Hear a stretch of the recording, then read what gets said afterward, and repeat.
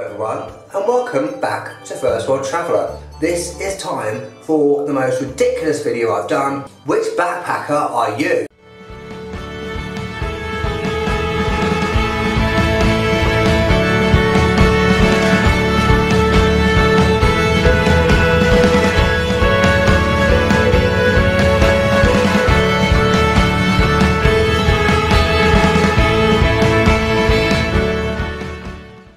What time is checkout?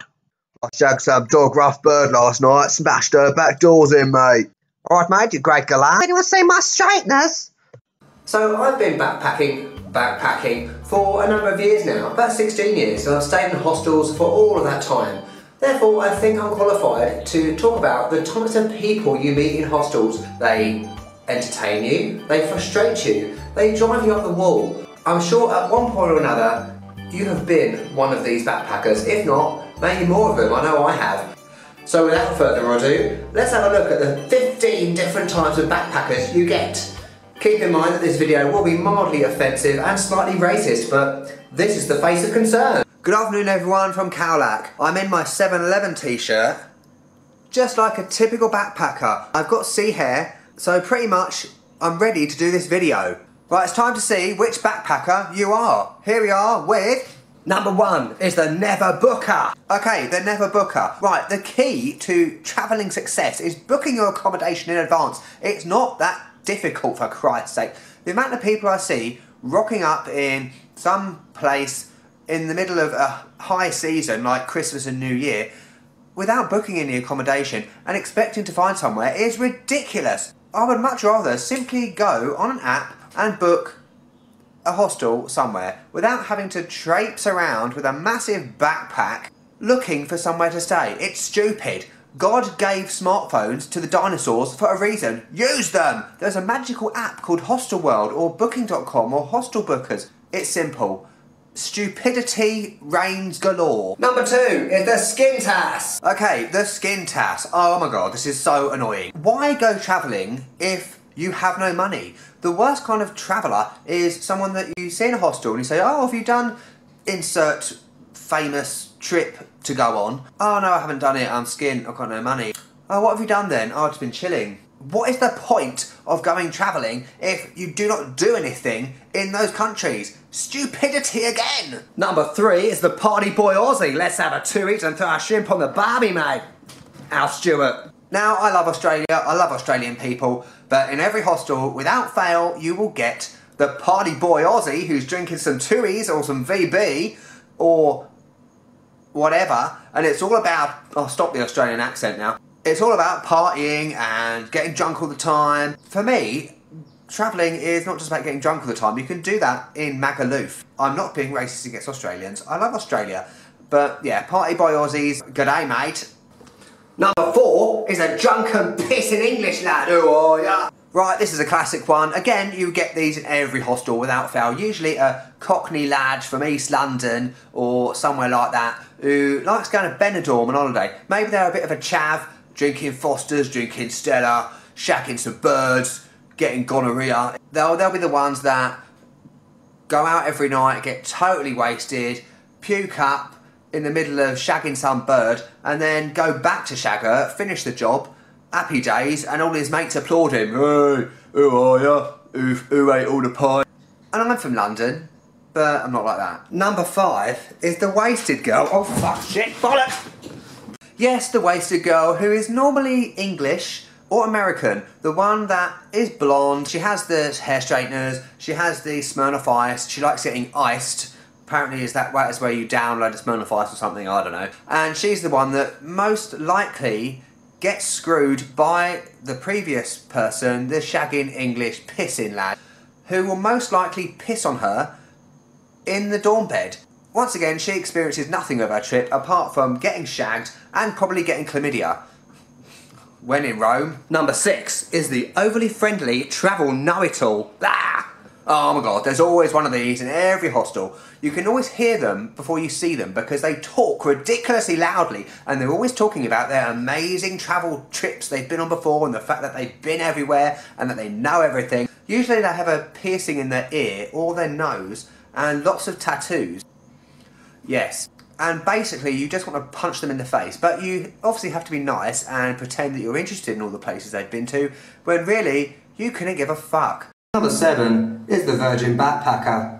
Hold on while I just do a selfie, find my straighteners and FaceTime my mum. Virgin Backpackers, everyone was a Virgin Backpacker once. I was a Virgin Backpacker when I was 19 and I was a complete and utter twat. Absolute dickhead who didn't have a clue what he was doing, you know, rocking up in some country, acting like a tourist, getting mugged, a complete knobhead. And you always get the ones, they're about 18, 19, usually called Katie or Alice, and they have to FaceTime their mum every day to let them know that they're alive. They have a big backpack. Maybe they have a bum bag, which we'll come onto in a second. They're the ones that after 2 days they get homesick and they want to go home, back to their mummy and daddy and their university funds. Number 8 is Bum Bag Boy. Have you seen my bum bag? Oh fuck, I've been mugged. Right, Bum Bag Boy. Similarly with the last one, this is a male version. The one that is 18, is doing a degree in, I don't know, some load of bollocks that's not going to help them whatsoever in real life. His mum has bought him a bum bag to put his valuables in when he's out and about. So all his money, his traveller's checks, do they still exist? Passport, etc, etc. But really, having a bum bag makes you look like a complete prick. And actually, if I was a local heroin addict, as you do, and I saw someone without a bum bag, and I saw someone with a bum bag, guess which one I am going to stab in the face and steal all their stuff? It's the one with a bum bag. What a shock. Number 9 is the old eye roller. Look at these stupid backpackers. Oh my god, this is literally me right now, or especially when I go to a party hostel, and now I'm old, and I used to go to party hostels, and you see all the people that are pissed and wasted and not experiencing anything about their trip. You're just the one that sits in the top bunk, rolling your eyes, like Robert Downey Jr. in that meme. Classic. Yeah, that is me right now. Yes! Number 10 is the no concept of others Indian. What time is checkout? Let me just make as much noise as possible and wake everyone up. Ah! Right, I actually have first-hand experience of this one. When I was in Rio in 2009, there was a group, and it's always a group, there's always a group of Indian or Sri Lankan men and women who are most likely doing an MBA at Hyderabad University. Excuse the racism. They will wake up at 4 o'clock in the morning when everyone's trying to sleep. They'll start rustling plastic bags, they'll start banging around with shower gel and things like that. They'll start talking to their friends in loud, their own language. When is checkout? When is checkout? Just shut the fuck up! I'm trying to sleep. And the worst thing is also they nick all the free breakfasts. Maybe this was just one example of this happening to me. But, yeah, there's always a group. Number 11 is I've been here for a week, but I still haven't been to the Viewpoint Girl. Right, this one is always a female. She's been in insert name of city for maybe 2 weeks. Maybe there is an obligatory sight that everyone sees when they go to this place, usually either a viewpoint or a waterfall. Yet, even though she's been there 2 weeks, she hasn't been there yet and she's left everything until the last day. What a twat. Instead of getting pissed all the time and shagging number 3 and number 4 type of backpacker, maybe you should plan your trip and do things while you're travelling, because that is what travelling is about, you stupid cow. Sort your life out, love. Number 12 is my personal favourite. It's Never Change Clothes Man. Jesus Christ, I stink. Right, out of all the 15, I think this has to be the worst. I understand that you might have a small backpack with minimal clothes in. However, there is no excuse to be wearing the same burgundy top for 2 weeks on end, day and night. You go hiking in it in the day, you go drinking it in the evening, you sleep in it all night, get up the next day, don't have a shower, and wear the same top. 2 weeks later, on Facebook, after you've added this no-clothes person, you see that they're still wearing the same top. What on earth are these people thinking? What world are they living in where they think it's acceptable to wear the same clothes endlessly? You fucking stink, mate. Change your top. Number 13 is always on laptop guy.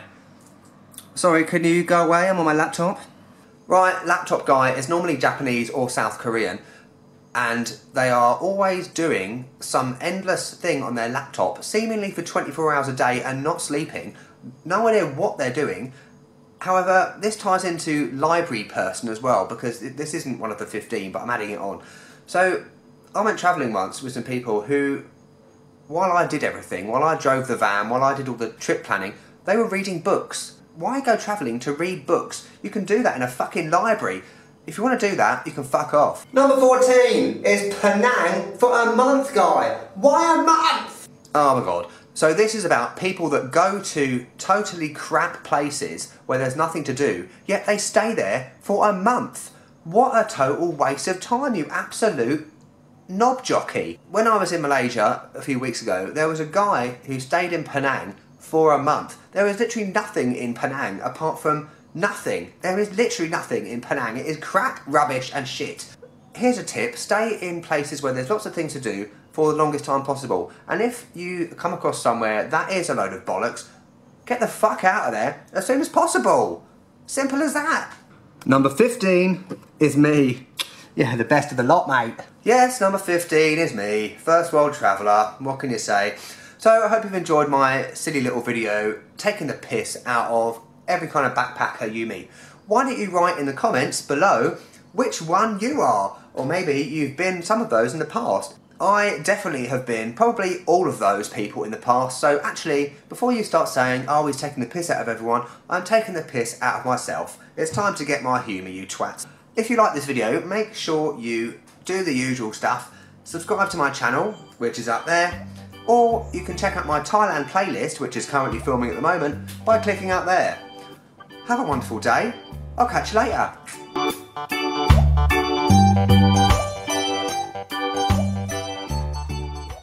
What time is checkout?